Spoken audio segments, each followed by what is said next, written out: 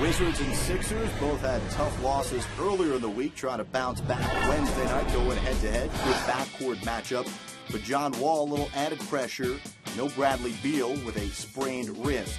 Nick Young, now a member of the Sixers, taking on his former squad. Jrue Holiday on the blow-by, past Wall.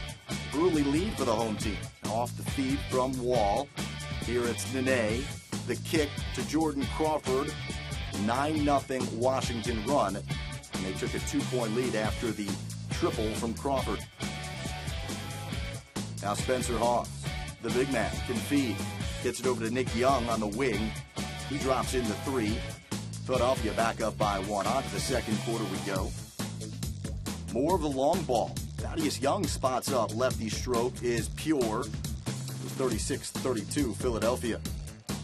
Later in the second, more from the Sixers. Holiday drives. Gets it to Young.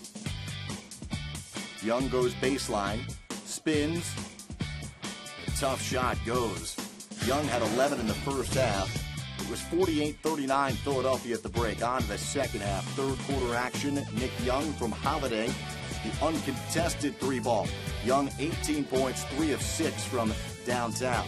Holiday drives, spins off of the defender, and then knocks down the short J. 10-point advantage for Philly. Holiday to Lavoy Allen. The jump hook. Allen 14 points, 6 rebounds. Let's move to the fourth quarter. Holiday again doing the distributing.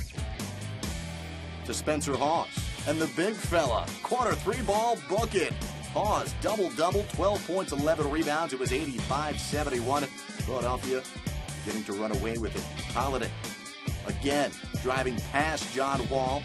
Holiday, 21 points, 6 assists. The Sixers win it 92-84. Philadelphia with 9 steals in the game and turned over Washington 19 times as they've won 5 straight at home against the Wizards.